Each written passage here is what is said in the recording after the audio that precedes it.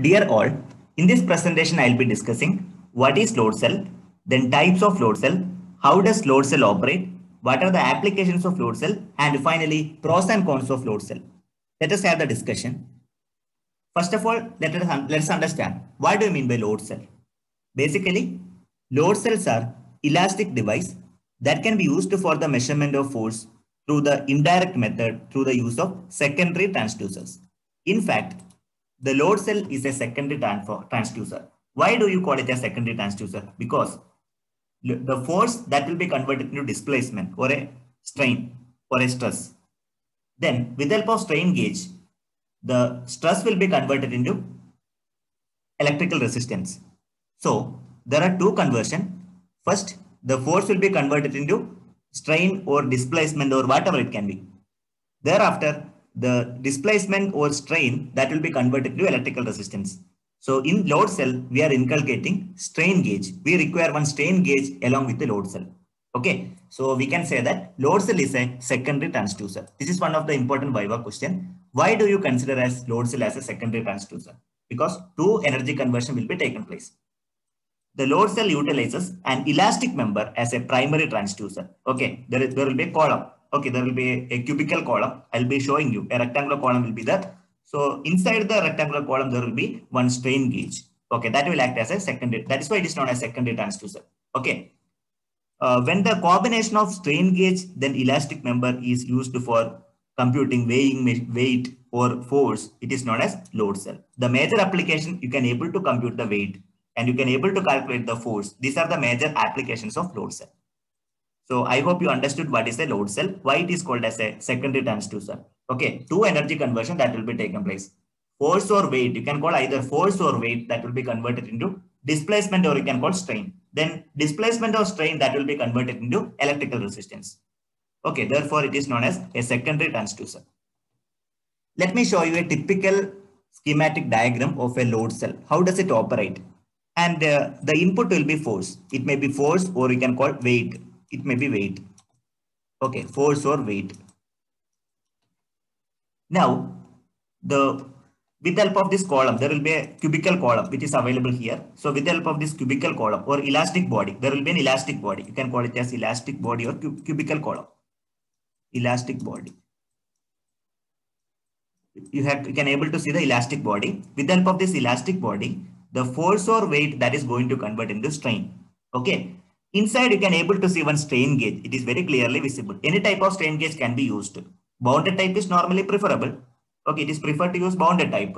So with the help of the strain gauge, whatever the displacement or strain that is developed from the external body, that is going to convert it into electrical resistance. Therefore, you can able to measure force in terms of electrical resistance. So that's the speciality of load cell. So this is the way how load cell operate. So it is known as secondary transducer. It's not a primary transducer, it's a secondary transducer. So the details have been written over there. The first process involved conversion of force into mechanical displacement, or you can call strain, which is done by a column. Okay, there is a column, rectangular column, or you can call it as elastic body. While the second process involves the conversion of mechanical displacement into changes into resistance with the help of strain gauges. That is why it is known as secondary transducer. We observe that the force is detected by the column in the first stage. That is very, very true. Force will be converted into displacement or strain. Then the detector is known as primary transducer, where the strain gauge is actually the secondary part. It is known as secondary transducer. So load cell will operate with the help of strain gauge. Always remember that load cell is operating with the help of strain gauge. Without strain gauge, load cell is not possible. The existence of load cell is highly impossible. So both are connected. Do remember how the energy conversion will be taken place. Let us understand what are the major factors to be considered while designing the load cell. So you have to calculate the stiffness of the elastic element, because that rectangular column which I have shown you, that is very important. Let me show you if you want once again. So I'll take you the rectangular column. So the stiffness of the material is very important. That has to be computed first. Next, the optimum positioning of the gauges on the element. Where do you keep the strain gauge? That is matters a lot. So look at the strain gauge here. We have placed at the middle or wherever it may be. So just identify where you can place accordingly. Okay, that is also another important. Position of the gauge, then provision of compensation of the temperature, because strain gauge is there, no? It depends on the room temperature. How you are going to compensate. Okay, what is the method for improving the compensation, temperature compensation? Else you are able to get the wrong reading. Okay, that is undesirable. So that point you have to remember. So these are the three important factors which need to be considered while designing the load cell. Let us understand the classification of load cell.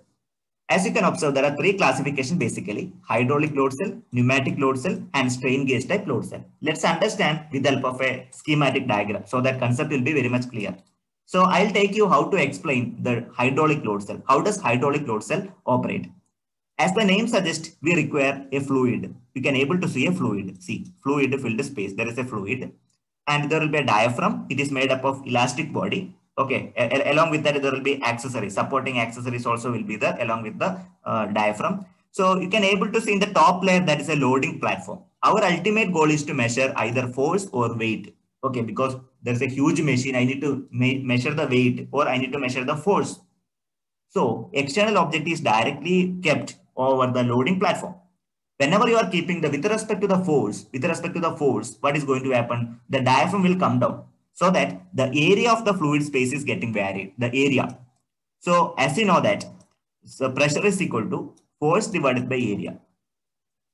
Force divided by area. So the pressure is inversely proportional to area. That is very clear. You studied Pascal's law. Okay. Now, as the area changes, suppose it may be either increased or decreased. As the area changes, as the area reduces, pressure will be increased. So suppose if the force is more, what is going to happen? Area will come down, area will be reduced. Because of that, pressure will be increased. So we can able to connect the relation between force and pressure. The pressure is directly proportional to force. As the force increases, what is going to happen? As the force increases, pressure is also getting increased. Both are directly proportional. How? Because area is getting varied. That's a specialty. So you can able to measure up to 25 meganewton. Okay, with very good accuracy, almost 0.1% accuracy and 0.02 resolution. So these are the important parameter how to measure the force or weight with the help of hydraulic load cell. Hydraulic means there is a fluid. Okay, that is why it is known as hydraulic type load cell. I hope the concept is clear to everyone. Moving on to the next type of load cell, pneumatic load cell. Pneumatic. What is the word meaning pneumatic? It is associated with pressure. Here, instead of fluid, we are going to use the air. Air is a medium. We are going to use the air. And there will be a diaphragm and a loading platform. So you are applying the force externally. It may be either force or weight. You are applying externally. As the force increases, the area of the diaphragm that is coming down. Due to the changes in the position, the area of the air, whatever the area which is available here now, that is actually getting expanded. That is deviated. Area will be changed. So with respect to changes in area, the pressure will be varied. Okay, that means the force is directly proportional to pressure. Only the difference is here you are going to use the air as a medium. Air. Earlier you are using the liquid. Okay, fluid like water or any type of material. So this is also works based on the force balance principle.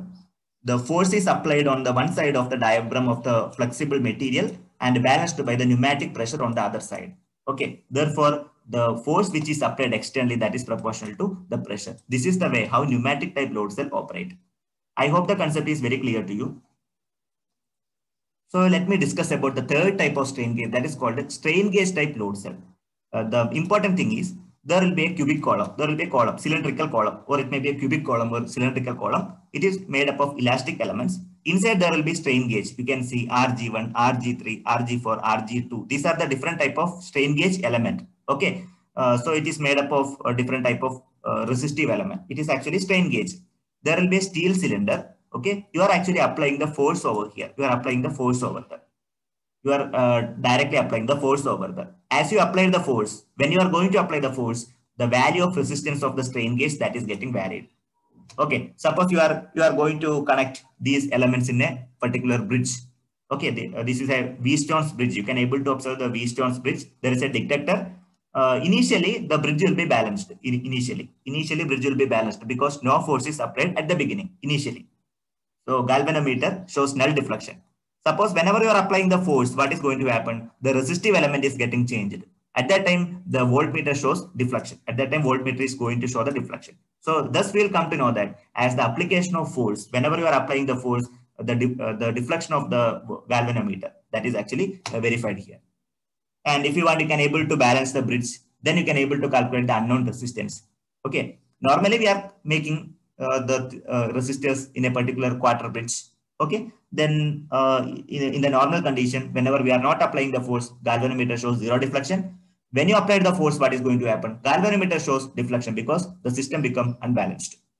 So this is the way how you are going to calculate. That means the applied force or weight that is proportional to the changes in resistance. Okay, because of changes in resistance, bridge is getting unbalanced. So that will be uh, deviated, or that will be deflected directly to the galvanometer. So if you want, you can able to measure the voltage also. Voltage, you can able to record. Many facilities are available. Recording, okay, processing, indication, all the facilities are available. These cells convert weight or force into electrical output, which is provided by the strain gauge. These output can be connected to various measuring instruments for indicating, recording, and controlling the weight or force. So that is possible. So here, the force that will be converted to change in resistance. Whenever the change in resistance is happening, the galvanometer shows deflection. That deflection can be recorded. What are the major advantages of load cell? As you can see, the construction is totally rugged construction and compact. And there is no moving part. There is no wear and tear. Highly accurate. I have shown the resolution, accuracy, everything. Wide range of measurement is possible. It can be used for static and dynamic loading, stationary loading and a movable type loading. That is why it is known as dynamic loading. So these are the major advantages as far as the load cell is concerned. If I talk about the difficulties or drawbacks of load cell, the mounting is difficult actually, mounting. For that purpose, we require a crane or some other arrangement. That is a bit costly. So calibration is one of the cumbersome tasks. It's a tedious job. Okay. It's a tricky job. It is not an easy task. Calibration. If you want to extend the range or if you want to calibrate, it's totally difficult. What are the major applications? It's a majorly speaking heavy load application. So dual tank level controller, then backfilling machines, then lathe machines, and you can able to count the weight, then tank, then hooper, then food packing. So these are the various, just like rice packing, packing of rice and food grains. These are the various applications. You can able to calculate the weight. So weight of the food grains, how it is possible to more than 1,000 ton, how will you weigh or how will you calculate the weight? These are the challenging issue. So with the help of load cell, we can minimize those issues. Okay, these are the major applications. A few applications, there are many more. In this session, I have discussed about what do you mean by load cell? What are the different type of load cell? How does load cell operate? What are the major applications? Then finally, pros and cons of load cell. Finally, thank you for watching this video. If you are having any queries, please put up in the comment box.